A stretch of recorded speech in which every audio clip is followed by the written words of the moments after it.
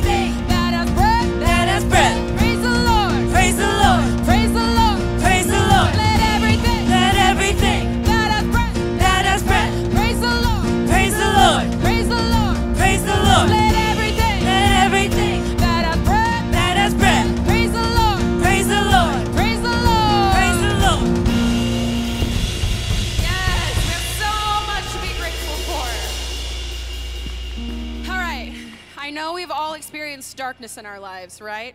We've all experienced the depths. We've all experienced fear, anxiety. But there's one name that is greater than all of that, and that is Jesus. And I want you guys to remember that as we sing this next song. No matter what your darkness is or what your valley is, Jesus is greater than that. His name is greater than that. Jesus shines in the darkness. His name shines in depression, in anxiety, in addiction. Whatever you're experiencing, Jesus is greater. Whatever your family is experiencing, Jesus is greater than that. And I want you to remember that.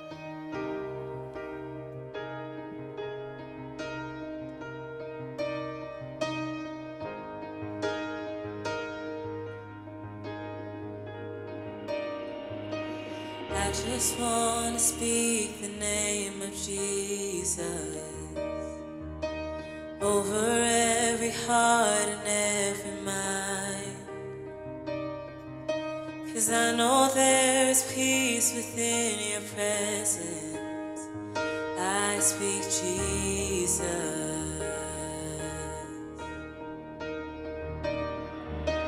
I just want to speak the name of Jesus. Every dark addiction starts to break, declaring there is hope and there is freedom. I speak Jesus. Your name is power. Your name is healing. Your name is life. Break every stronghold. Shine through the shadows. Burn like a fire.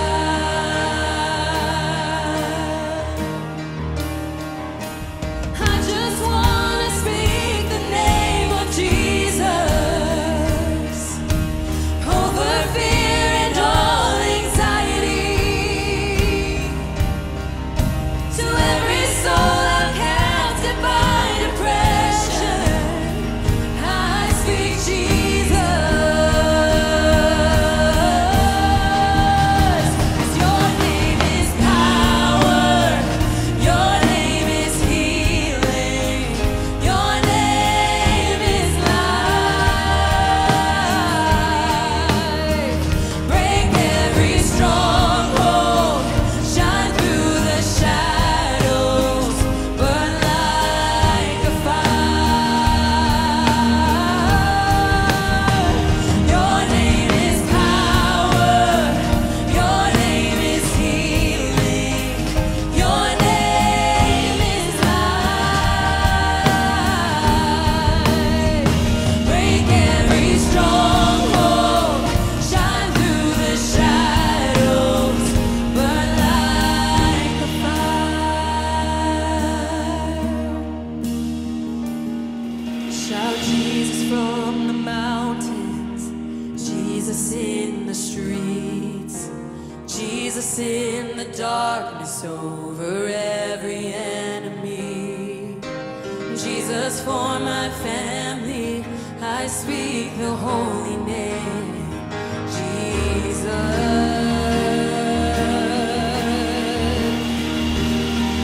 Shout Jesus from the mountains, Jesus in the streets, Jesus in the darkness over every enemy.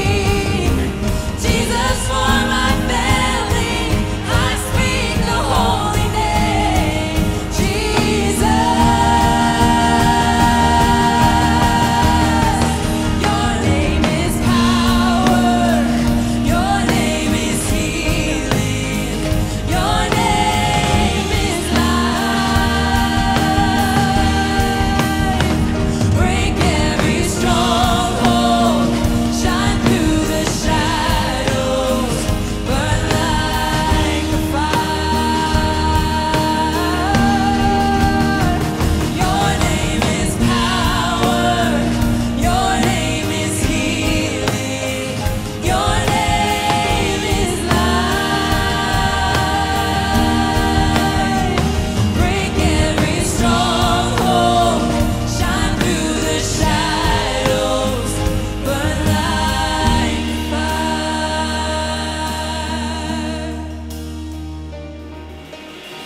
just want to speak the name of Jesus over every heart and every mind.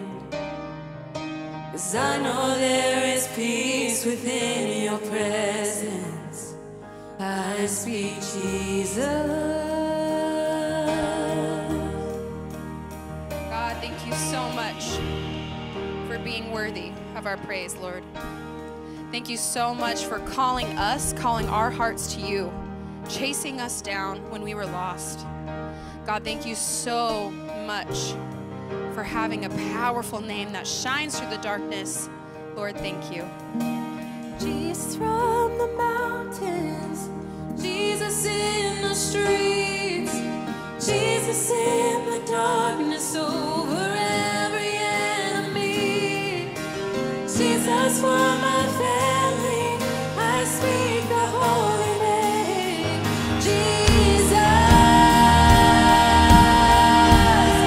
Oh, shout Jesus from the mountains, Jesus in the streets, Jesus in the darkness over every enemy. Jesus for my family, I speak the holy name. Jesus.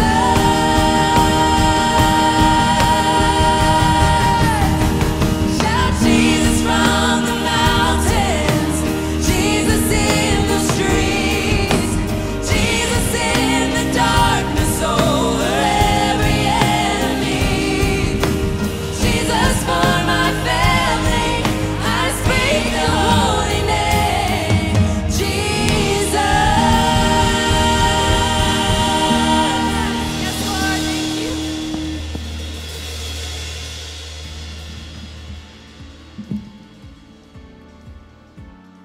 Hi, my name is Mason Eli.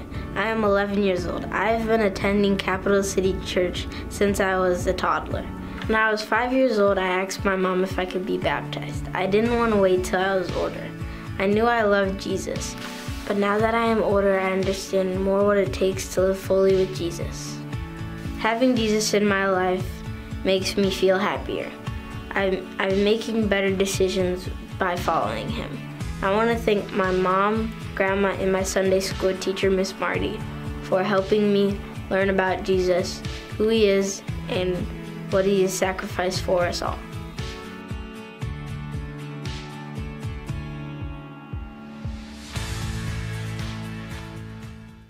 Hello, my name is Marty Thompson, and I'd like to introduce you to Mason Eloy. Mason is the son of Deanna and Keith, and I have the privilege of having him in my 5th grade Sunday school class. I'm gonna cry. And so Mason is here today to proclaim his faith in Jesus. And so Mason, I want to ask you, do you believe that Jesus is the Christ, the Son of the living God? And are you ready to make him the Lord and Savior of your life? Okay. In light of this admission of faith, I baptize you in the name of the Father and the Son and the Holy Spirit.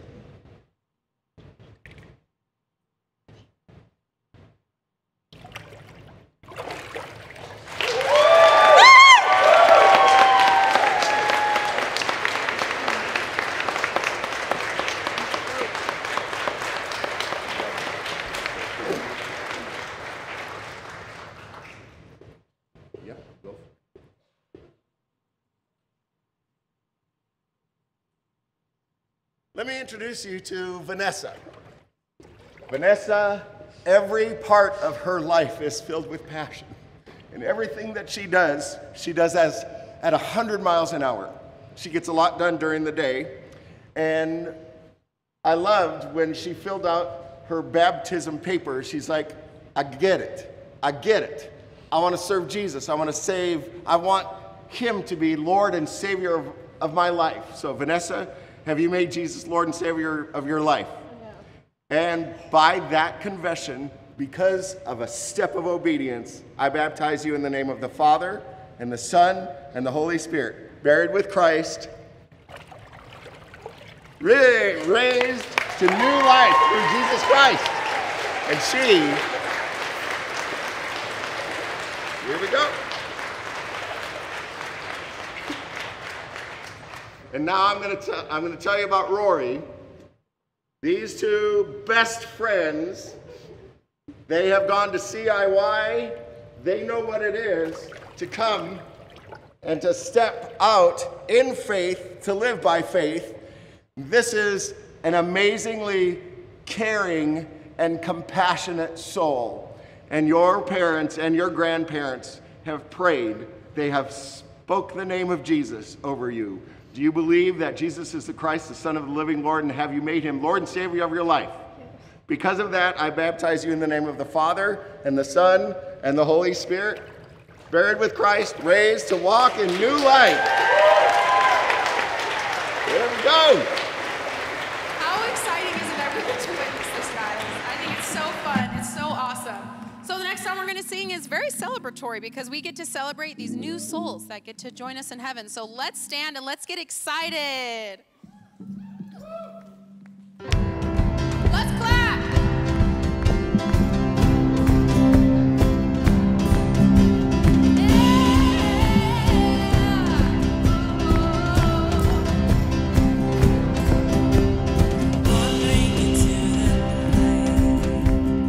Wanting a place to hide this weary soul, this bag of bones.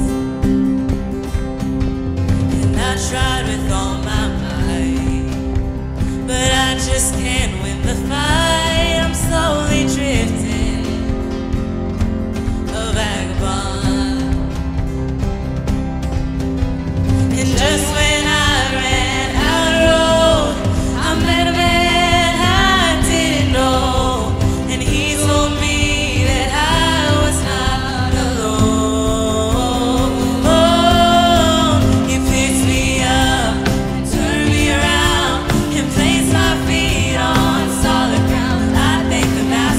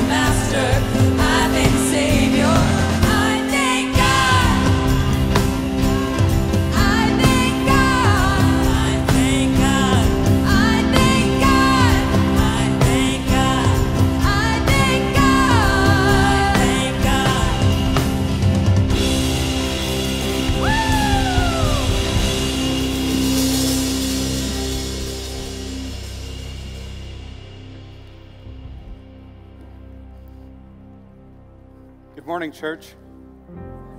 Praise God, 3 baptisms, they are free indeed. If we don't know each other, I'm Warren Odgers. I serve as one of the elders here at Capital City. And if you want to take your communion elements and prepare them, we're entering a time where we remember not only who Jesus is, but what he did for us. So I'm going to read to you from 1 Corinthians 11 and then from Romans 5. But if you want to prepare your elements real quick. For I received from the Lord what I also passed on to you. The Lord Jesus, on the night he was betrayed, took bread. And when he had given thanks, he broke it and said, "This is my body, which is for you. Do this in remembrance of me."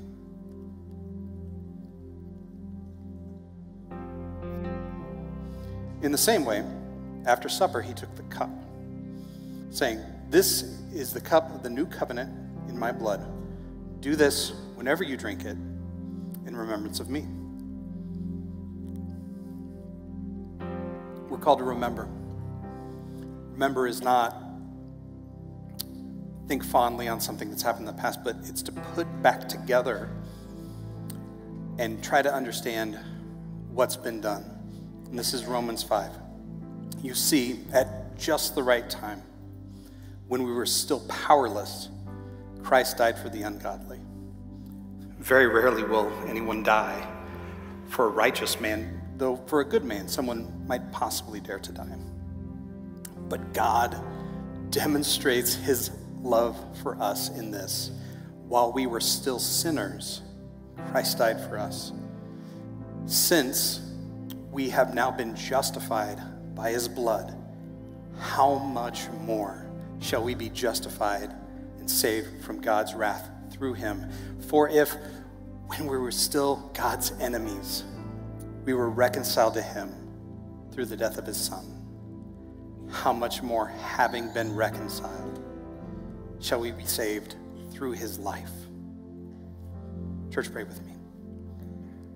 Heavenly Father, thank you for loving us, for pursuing us when we were powerless. You owed us nothing. We were far from you. We were your enemies. And still, you pursued us. You said you loved us. You sent your son to take our place so that we could be reconciled to you, so that we could be not only in your presence, but part of your family. God, may we take this in and hold it dear, that you loved us enough to pursue us even when we didn't want you. God, may we show that love to those around us because of the love you showed us. Amen. If those with the offering trays would bring them forward at this time and go ahead and pass them. I want to take this time of offering to say thank you, church. You are just so very generous with your time, your talents, your treasures. We support a lot of things through your sacrifice and your generosity. Missions, the book bag program, Operation Christmas Child, there's the clothing exchange, and even Gather and Grow. And so I'm going to ask Aaron Guthrie, another elder, to come over here and talk with me about what your generosity has done, not only for the church, but for how we can interact and grow together. So Aaron, if you don't mind, just kind of talk us through, what does Gather and Grow mean? What does the generosity of this church body have to do with how and where and why we worship? Yeah. Thanks, Warren. Again, my name's Aaron Guthrie, and I serve as one of the elders here at Capital City. And I know we've been talking about Gather and Grow. We've been talking about a renovation for a while. Maybe for too long. No, just enough It feels time. like we're getting very near to the go, to the point where we'll be, I guess, closing down the worship center during the renovation time. So just wanted to kind of back up and, I guess, remind us of the what and the why and the how we're accomplishing this. So first of all, I guess the what is we're renovating the worship center. And what that means is we're talking about all new audio and video package. We're talking about all new seating. We're talking about carpet and paint. And there's going to be some, I guess, some light structural updates that we're doing, but nothing too in-depth there. But that's kind of the what. So as far as the why behind why we're doing this, first of all, we're in the newest of the worship centers here at Capital City Christian Church, and believe it or not, we're approaching 20 years in this space. So here in a couple of years, we'll celebrate the 20th anniversary of this edition. So, but with that goes some aging technology. Even as you look at some of the chairs, you know, you're starting to notice probably some frays and some tears. And we recognize that we won't be able to update both spaces at the same time. So this one's 2006. That one over there is 1992. If you haven't seen that space, if you normally attend this service and haven't had an opportunity to see that space, I would just invite you to step over there after service. Just follow the 1992 blue carpet on around the grand staircase and go check it out. It's a beautiful space. It really is. So we want to be committed to investing in one space in a quality way instead of trying to update two spaces in kind of a half-measured way. And I guess one of the other benefits that goes along with that, I always want to be careful about suggesting any kind of unity because we change a space or because we change any parts of what we're doing here in the building. Unity comes through Christ, right? But having all of our congregation in the same common space just feels like the right thing to do. So that's kind of a little bit about the why. Just to remind us of some of the how. So first of all, the financing has come partially through a land sale. So we have we're not sure if it's 83rd Street, 81st Street, or 80th Street, but it's at the bottom of the hill. And it's just a strip of land at the bottom of the hill. There is some property that we were able to sell there to generate about $360,000. We have some church savings that we're going to be utilizing for this effort. And I just want to take a pause to be thankful to God that we have savings that we can utilize for stuff like this. And then lastly, and most importantly, kind of the biggest piece of the pie is through God's generosity through you, through the church, and how you've provided through the Gather and Grow campaign. That's really, I guess, sort of the how we're financing it. I do also want to mention that, I guess, like any renovation or remodel project that you might have at home, it's never quite as inexpensive as what you hope that it will be. So we've had a couple of extra things that have come up that have kind of pushed us to the point where we're going to be able to do a quality job in the worship center, but we also hoped initially to be able to get to like the common areas and the perimeter that go around, the perimeter hallways that go around the worship center and kind of the foyer area as you enter into that space. We're not sure that for the original budget of the 1.2, we don't think we're going to be able to make it into spaces. So we just, I guess, invite you as you're led, if you're led.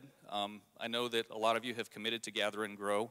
And if God leads you to give above and beyond what you had originally committed, or if you're newer to to Capital City Christian Church and you would like to get involved, it is not too late. We have also committed that we wanted to not exceed the budget. We didn't want to go into debt to accomplish any of the work that we're doing. So as the resources are available, we will utilize them.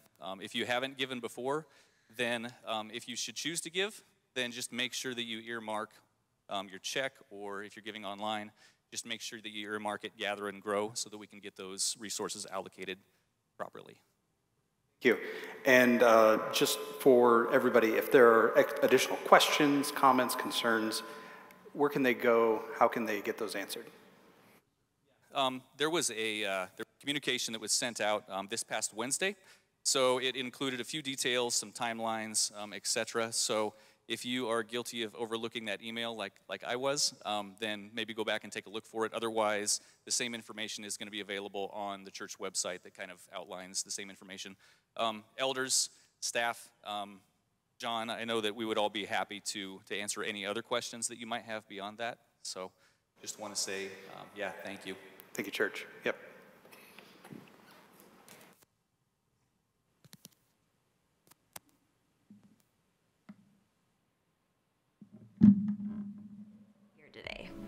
Men of Capital City, you're invited to a men's breakfast on Saturday morning, April 27th at 8 a.m. You'll gather in the atrium to enjoy delicious food and fellowship while hearing an incredible testimony from our guest speaker, John Baker. Sign up at capitalcity.org and don't forget to invite a friend. Our mission of the month for April is Manhattan Christian College, where students are educated, equipped, and enriched to become Christian leaders. You can learn more about MCC at the missions kiosk or at our website, capitalcity.org. Are you ready for summer? Our children's and student ministries are. They have a ton of fun events planned for our kids. Summer camp, day camp, VBS, and more. You can see a brief list on the back of your Connect card, and be sure to visit capitalcity.org/summer for all the details and to get registered. That's it for the weekly update. Stay tuned next week for more. Well, again, good morning and welcome to Capital City Christian Church. If you're a family member or if you're a guest, if you're online, we want to say welcome. Thank you for being a part of this opportunity we have to worship Jesus, to have some spiritual conversations, to encourage one another. And guys, what a great morning. We just had 3 people take a step in their obedience and faith in Jesus Christ and get baptized. Isn't that amazing? As a church body, I want to encourage you, when you see these people, give them a high five. Tell them congratulations. Ask them, how can I pray for you? We, as a family, are here for each other. Isn't that the beautiful thing about a church family? Like, we don't have to do this on our own. We don't have to live this life of faith on our own. We get to do this with one another. Yes, we may look a little different or speak a little different or enjoy a different club or a sport or whatever, but with Christ here at Capital City, we're all one big, giant, dysfunctional family, and it's a beautiful thing. So I want you to find them and encourage them as you walk through the atrium and the foyer this morning. We are continuing our series, externally focused, and that comes from the idea that individually and collectively as a church, our gravitational pull is to really search every opportunity we can find to take care of ourselves. And I know that sounds ridiculous, but I've never had to ask the question, John, are you hungry? Right? Every time I'm hungry, I go do something with it. I figure that stuff out, right? I don't have to really worry about what's going on with my calendar. I have to make sure that I read it, but I'm the champion of that calendar. I tend to, unless I'm intentional, worry about John Muffler. And I know that sounds like I'm a selfish person, because it is, right? And the vast majority of us as human beings we have the tendency to look inward and take care of ourselves. And as a church, we also have the tendencies. I've worked at a couple different churches. I've done a little bit of research. I'm sure you have. Any churches that you visited before, unless there's intentionality, they're going to be focused on themselves. And it's wonderful, don't get me wrong, to be inward focused sometimes, to create worship services like this, Bible studies, opportunities to minister to one another, to stand next to one another in Christian community. That is a beautiful thing. But here's the problem. If we are only focused on ourselves, we're really only living about half the life God has for us. So this morning and through this series, we're going to be looking at some scripture that is going to be calling us into both good news and good deeds. Because again, like we said last week, Jesus' ministry was all about both. It wasn't an or, it was an and. Where he walked, he did good things to bring glory to the Father as he shared great news. And as Christians, we're called to do the very same thing in our communities, in our neighborhoods, at our workplace. Like, we are called to be people of both good news and good deeds. Now, let me give you a bad illustration to start this off. I like giving you a word picture, that way you can, have something to talk about in the car. For 46 years, I have been, my diet and exercise routine is based on a 5th grader with a credit card. Okay? I really, truly only eat things that come out of like a plastic wrapper. I used to exercise in sports, and then I had all these kids, and I loved them dearly, and then I started sitting behind a desk all the time, and my life has changed. I have come to an understanding that I no longer have a body that is willing to put up with that kind of garbage. And so my diet is slowly changing. Yes, I'm eating green things, not just Skittles. but eventually I'm going to eat some green things. Right. Listen, there's vegetables, there's fruit, there's other options besides things that come in a styrofoam container. And I'm leaning into that idea of I need to have a better diet. I need to have better quality of input into my life. But I understand and realize that if I change my diet and that's it, I'm not a healthier person. I may take steps to become a little healthier, but if there's only good in and no good out, I'm just changing some of my diet habits. Right? There has to be some exercise. John Muffler has to get on a treadmill. These soft theological hands have to push some iron, right? It's time. It's just time. Both good in and good out will help me become a healthier human being. Church, wouldn't you agree with that? And it also matters in our spiritual lives. So many of us as individuals say, if I can just do one more Bible study, if I can just memorize a little bit more scripture, please hear the preachers not telling you not to read some Bible. Please hear it. But here's the problem. We have a lot of positive input, but very little positive output. We are not living a healthy spiritual life that God has called us to. We could probably be even frustrated and understanding, like, man, I don't feel like I've been growing in my faith. There are so many disgruntled Christians that have been a part of church for decades that simply say, I don't feel like I'm growing. It must be the pastor's fault. And yeah, it's probably his fault too, right? But the reality is, the more good input you put in your body, which is great, if you're not exercising your faith, if you're not utilizing what God has given us through Scripture to fully understand the theological understanding of who God is and how we should live in this community, and we're not doing much about it, we are going to be less healthy individuals. We're not maturing or growing in Christ. So this morning, I'm just going to start throwing Scripture at us and start asking the question, if we start serving, if we start doing these good deeds, will we grow? Can we have some spiritual maturity in this life? Can we really be a part of the purpose of what God has called us to be? So we're going to start in 1 John 3:18. Dear children, I like how Scripture is kind sometimes, right? It like gives you a big hug, pats you on the back, and then it kicks you, right? Dear children, let us not love with words or speech, but with actions and in truth. The Apostle John shares with us that our love must not be merely for show. And I've bet you've had somebody in your life where their love was just words. It was just for show. That when the troubles and the hard times come and you turn around to look for that person, they're gone. Because they had great words. They had great woo, right? The idea that it make you feel special and wonderful and warm and fuzzy, but really that's where it ended. And John is saying we have to do more than just be great with our words. We can't just talk about love. We have to do something with it. We really have to do more than just talk a good love. Words matter, yet Christ did not come to simply share good theology. He served mankind at the same time. He served you and I by going to the cross and exchanging his righteousness for our brokenness and sin. He could have simply said, you should love God, have a great day, and then walk away. What did he do? He would come in with great news, doing great things to show off the goodness of God, to impress upon us that he loves us dearly. And so we respond to that.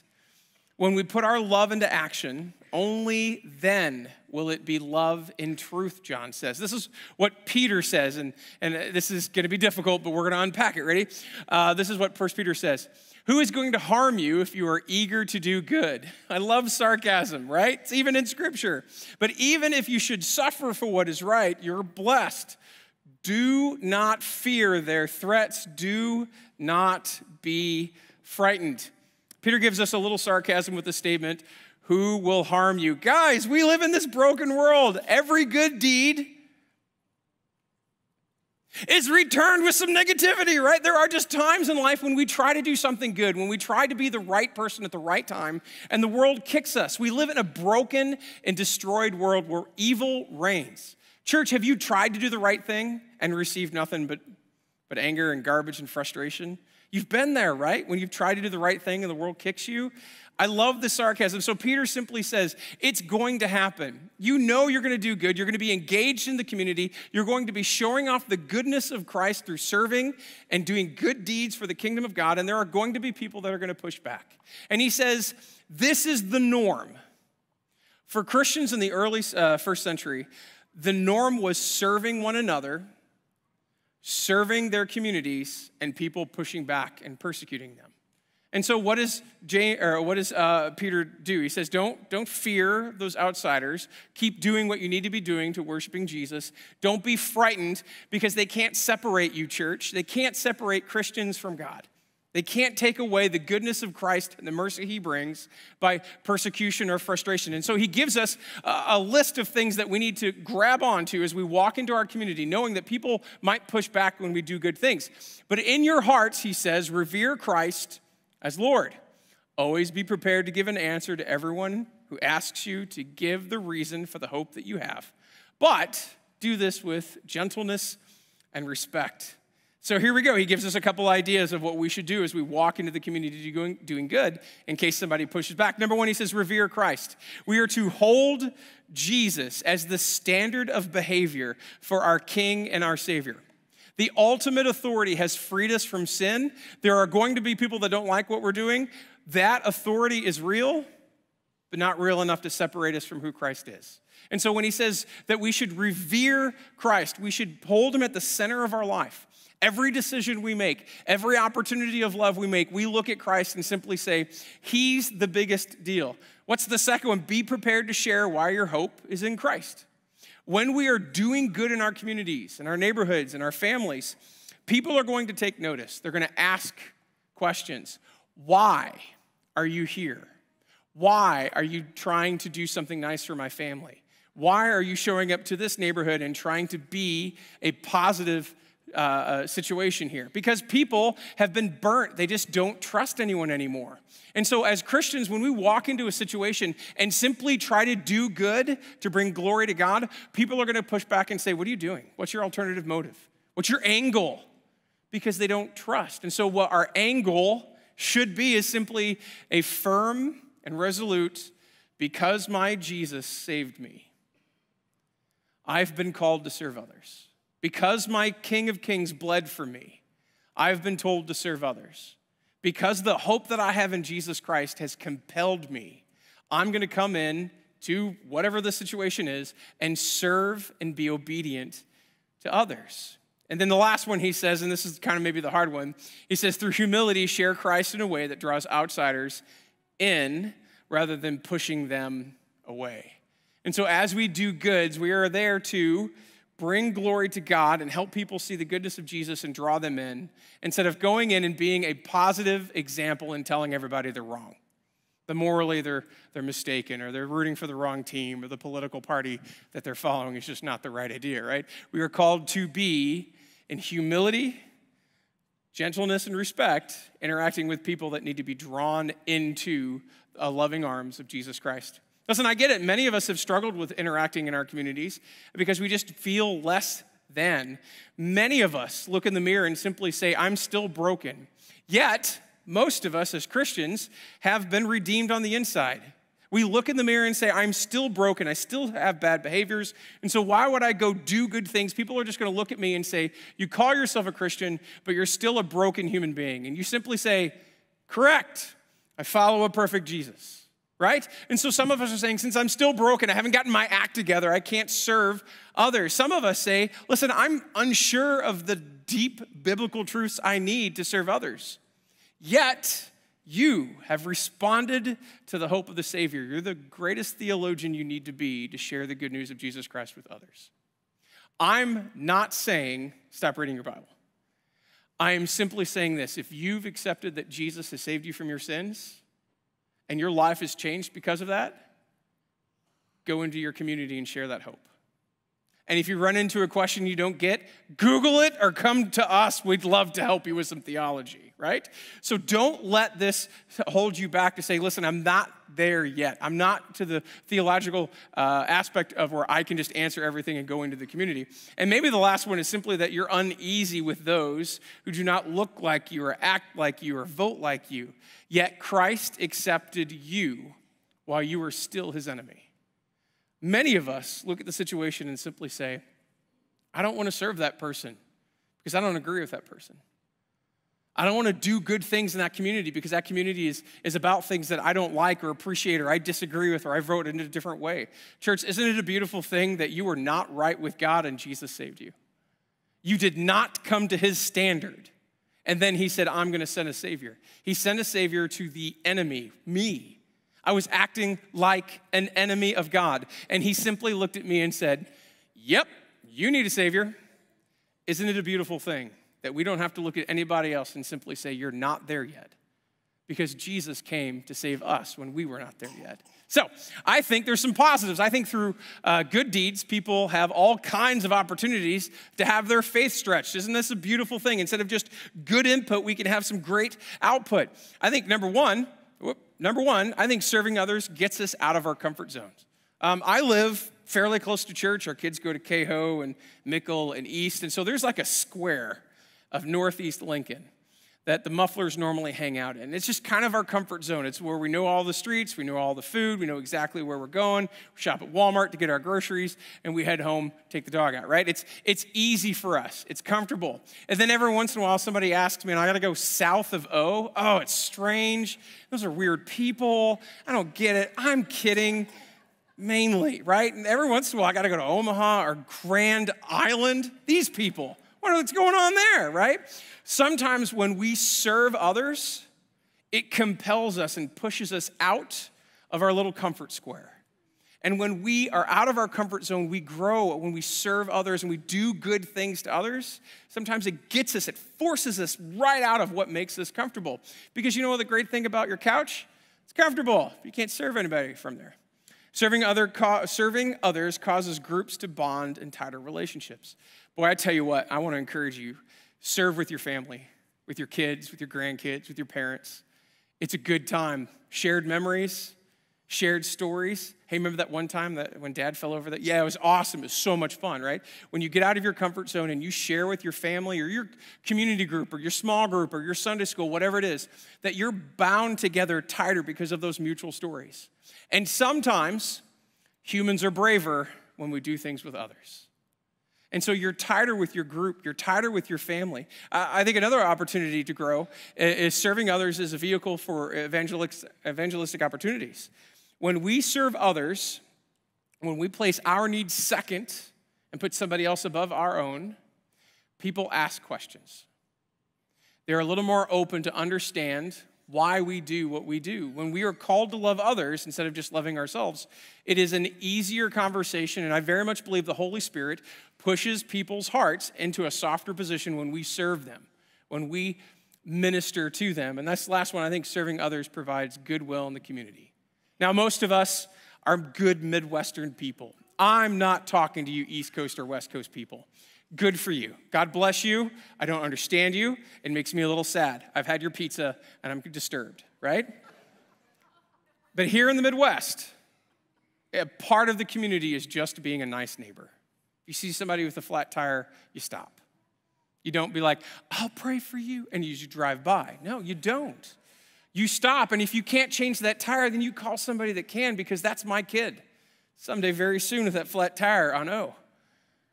You encourage one another by being a positive neighbor. You worry and take care of the person next to you. And when we do that, I think there's opportunities for us to grow in our faith by just serving our neighbors.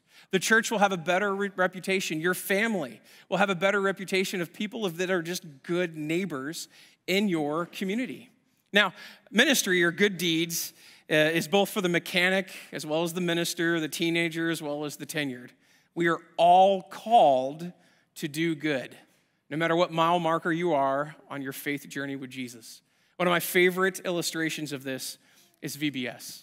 Every year, VBS is this rallying cry in this whole church, and I've been at other churches, the same thing. It's this rallying cry that says everyone and anyone is going to serve next to each other. I've seen teenagers and youth and paired come together and serve. I've seen sweet little grandmothers, and I've seen junior high students serve side by side. I've seen people with different policies, politics, backgrounds, education, different tone of skin, different socioeconomics coming together and serving one another. It is a beautiful picture when we serve one another and get out of our own skin and to do something for other people, it really does allow us to grow. Now, Ephesians 2 says this. This is a great opportunity for us to kind of see where God is pushing us. For it is by grace you have been saved through your good works? No, church, through faith. It is not from yourselves. It is the gift of God, not by works, so that no one can boast. For we are God's handiwork, created in Christ Jesus to do good works, which God prepared in advance for us to do. Church, isn't this a beautiful thing? You were not saved by good works, but we were certainly saved for good works. We are saved by a Savior, and the only thing he calls us to do is have faith and trust in him. There is no level of, I've been to church this many times, I've had this many posts on social media about Jesus, I've read my Bible. There is no works that can put us in a situation that gets us right with God. But there is a Savior that has come to us to free us, to set the captive free. And through that faith, we are saved. Church, isn't that a beautiful thing? And then it doesn't stop there. We are saved to then do good things in our community, to show off this mercy and grace of Jesus Christ. We are called not just to sit with faith, but to express it, to share it, to show it, to be in our people's lives, and to simply do good things that bring glory to Jesus Christ. We are not saved by good works, but we are saved for good works. Our good works that bring Jesus glory stems from that salvation. We serve because we are saved. Now, it's not really our job to invent these good works, but to discover what they are. Now, every single one in here has a different story. Your past background, your passions, your experiences, your education, your resources, whatever it could possibly be, your story is yours. I cannot replace you when you're gone. My giftedness is not your giftedness. When you're not here, we're less than a church. We are less healthy when you're not here. This is me not brown-nosing. This isn't me sucking up. This is me saying strictly this. Your uniqueness that God created in advance for you to do good things can't be replaced. Can't be replaced by a staff member, by an elder, by some super volunteer that can do 12 things, because you are specifically you. You are called by God, saved through grace in Jesus Christ, so that you can do these incredible things that bring glory to him. And so when you're engaged, we're a healthier church. When you're engaged in your acts of good deeds and of service to others, your family is in a much healthier place. When you're engaged, when you and I are engaged in our communities are healthier. They are stronger. And there are more people coming to a better understanding of Christ. So we see this in Ephesians 4. Equip his people for works of service, right? The church is there to equip people. We're here together to equip people for works of service, so that the body of Christ may be built up until all reach unity in the faith and in knowledge of the Son of God and become mature, attaining the whole measure and the fullness of Christ. Now, this idea of works of service, a little bit of study says about 2/3 of the New Testament usage of this term, service, really means a physical need. Right? So some of these things in the New Testament could be providing help to the hungry, the thirsty, the lonely, the naked, the sick, those that are in prison, delivering relief to those. Like we see so many times in the New Testament, this idea of service or doing good deeds is to benefit others above ourselves, to show off the goodness of Jesus. And while we do this, it shows that we are maturing. When we do this, the body is being built up. When we are doing this, we are maturing in our faith. It's not just good input. Please hear me. The good input is very important, but without good deeds, we are not maturing. We are not growing. We might be a little stagnant in our faith. Even 2 Timothy 3:16 and 17 says this: all scripture is God-breathed and is useful for teaching, rebuking, correcting, and training in righteousness, so that the servant of God may be thoroughly equipped for every good work. Paul shares with us the purpose or even perhaps the result of proper use of Scripture, that it is for our knowledge and understanding to equip us to go out and do good things. It is not for us just to have a great amount of information about God, but to have that information so that we can be flexible and equipped to meet all the demands for every ministry opportunity we have as we interact with other people. Hebrews, author of Hebrews, even says this. I'm just throwing this stuff at the wall. I'm hoping somebody gets it, right? Let us hold unwaveringly to the hope we profess, for he who promised is faithful. And let us consider how we may spur one another on toward love and good deeds. Church, I'm glad you're here. I'm glad you get to see and be a part of this, to see broken lives transformed and changed by Jesus. We are here to encourage one another. When people are blue and have a rough day or a rough week or a rough month or a rough decade, we're here to encourage one another to to go through this unwaveringly hope that we find in Jesus, and it can spur one another on to these good deeds, that we can be loving people well, encouraging them, setting them up for success. That hope in Jesus should spur us on to do good in this troubled world. Now, good deeds or ministry can be defined as meeting another needs with the resources that God has given you. So this week, church, what has God given you? How have you been equipped? Yes, the good information in, the good news in, that's good, right? Coming to a personal understanding of Jesus Christ and fully relying on him and putting your faith in him is the best step that you could possibly take, but it's not your last step. How has God equipped you to meet others' needs through the resources he's given you? Through your personality, your experiences, your past, your neighbors, your in-laws. How has he equipped you to do good things to show who God truly is? So church, my question is this. After you figure it out what God has given you, how do you apply it? Do you look for another Bible study? I'll do a Bible study with Go. Let's go. A cup of coffee at 5 o'clock in the morning. I won't be there, but maybe 7:30. It'll be good. We can read scripture, and then you know what? We can spur one another on to get into our communities, into our families, and into our workspaces and serve one another. That's my hope and my desire for you, is that you, through the Holy Spirit, understand the resources that you've been given, the opportunity to fulfill the purpose that God has given you. So now that you've been saved, now you can go and do and serve others so that they can see the goodness of Jesus Christ. Let's pray. Heavenly Father, we say thank you for the love that we have in Christ, the opportunity we have to read some scripture this morning. God, would you allow the Holy Spirit to do something in our hearts, that you would transform us from people that are just excited about Jesus to be people that are worshiping Jesus in word and in deed, that we would be people that would go into our communities to spread the good news of a Savior that was willing to rescue his people while we serve them, minister to their needs, to stand in the gap of pain with them. Father, would you do this on your behalf? Not for the reputation of Capital City or individually or families, but God, that your kingdom would be glorified, that we would be people pointing to Jesus as we serve one another. We say thank you for Christ. In his name we pray. Amen. All right, let's stand and let's continue to worship.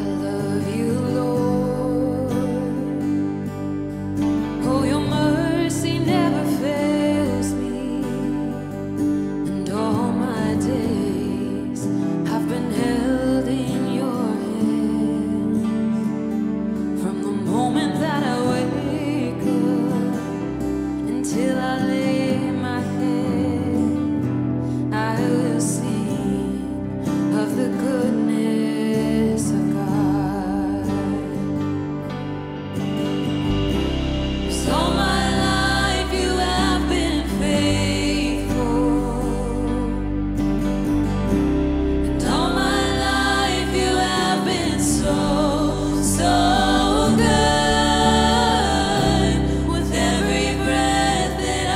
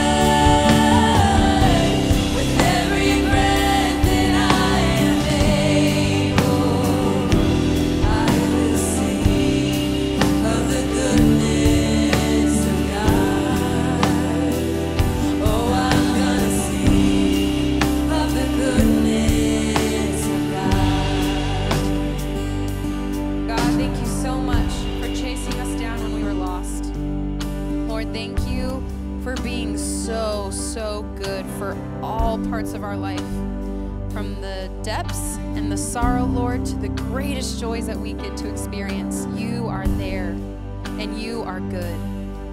God, thank you for that. As we go out and serve, Lord, I pray that we would remember your goodness, that we would remember that as we serve you, we are speaking your name, your powerful, powerful name, Lord. I pray for every single soul that is in this room today as they go out and as they speak your name to their neighbors, to their friends, to their loved ones, to their colleagues, Lord, to their friends. I pray, God, that your power would shine through the darkness that we all face, and that your power would be glorified in the light too, and in the joys that we get to experience together. Thank you, Lord, for your goodness. Amen. I pray that you all have a wonderful week, and I can't wait to see you next week. See ya.